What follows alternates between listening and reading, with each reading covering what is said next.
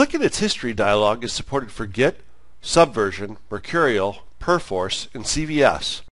It will show you all the versions of the current file, along with the dates they were checked in, comments, and more. Just go to Tools, Version Control, and select History for File. In the left pane, you'll see general information about the file. In the right pane, you'll see a list of versions. The bottom pane contains information about the version that is currently selected.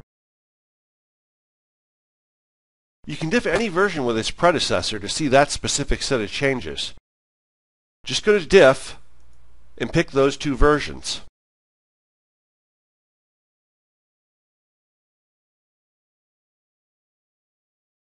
You can also see exactly which functions or symbols changed between two versions.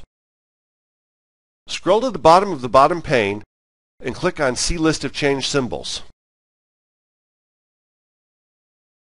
Then click on any symbol to see a diff of just those two versions of that symbol.